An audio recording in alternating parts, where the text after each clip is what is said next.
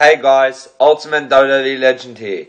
WWE officials are already getting annoyed and are losing interest in the Fandango character that we saw Johnny Curtis being given as a dancer and stuff like that, where he loves to dance and stuff like that.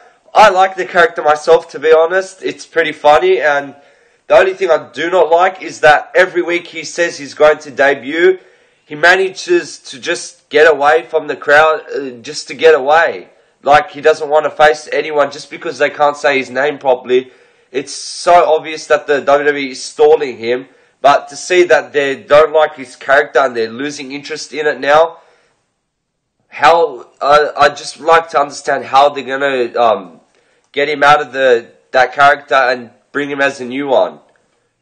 The only way they should do that is if they say Fandango has been released and they bring him back as a new and improved character. But for now, I think they should keep Fandango and leave him in the WWE and see how he goes, instead of making speculations of his character's not good and stuff like that. They should keep him, try him out, let the man show what he's made of. Like and subscribe, guys, and give me your comments and your opinions about Fandango.